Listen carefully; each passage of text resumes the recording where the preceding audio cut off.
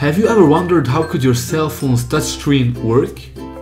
Or how electronics behind the touchpad make this invention so awesome to use? So in this tutorial we're showing you step by step how to make your own touch off, touch on capacitive sensor. So let's do this! The circuit we're going to build has 4 sections.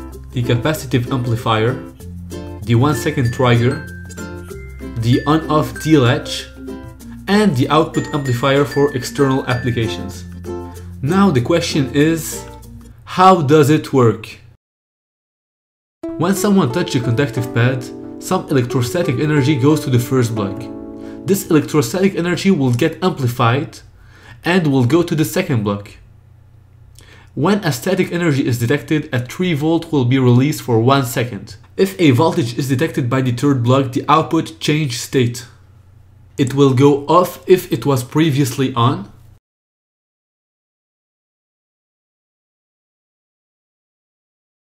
or on if it was previously off, and so on. For the purpose of this tutorial, you will need these components. If you'd like to buy them all in once, you could always go to DIY or die.co/product. Let's start with the capacitive amplifier. Connect the black USB cable to negative and the red USB cable to positive. Make yourself a conductive pad. Connect the pad to the breadboard. Add a 0.1 microfarad capacitor in series. Connect the middle pin of the 2N2222 to the capacitor. The emitter will go to ground.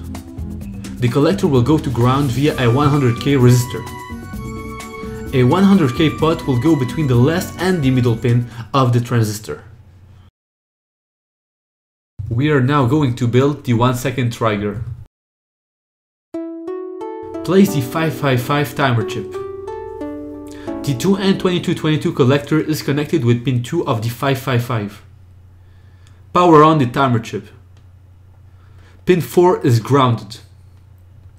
Pin 5 is connected to ground via a 0.1 microfarad capacitor. Pin 6 and 7 are together. Pin 7 goes to a 100K resistor which go to positive. Connect pin 6 to a 10 microfarad capacitor. And the negative pin of the capacitor goes to ground. Let's make the on-off D-latch block. Add the 7474 D-latch to the circuit. Power it on. Both pins 3 of the 555 and the 7474 are connected together. Pin 1 is positive and pin 3 goes to positive via a 10K resistor. Pin 4 is positive. Pin 2 and pin 6 are connected together. We are now building the output amplifier. Connect pin 5 to the base of the 2N2222 via a 180 ohm resistor. The collector of the transistor is positive. Place an LED on the last pin of the transistor. Connect the other pin of the LED to a grounded 330 ohm resistor. Place a 5 volt relay and connect it to the collector. Add a diode in reverse between the 2 solenoid relay pins. Connect the last relay pin to ground.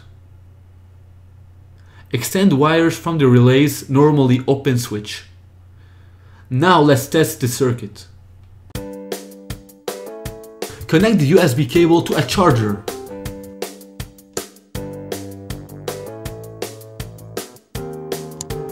You should now be able to turn the LED on and off by touching the pads you made.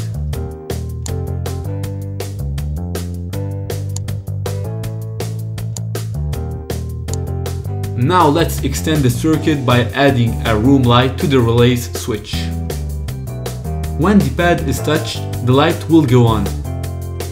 If the pad is touched again, the light will go off.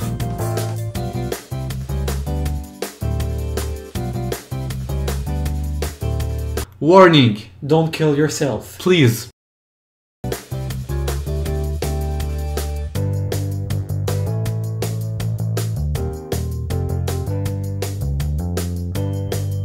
never touch the relay's extended wires unless you wanna die.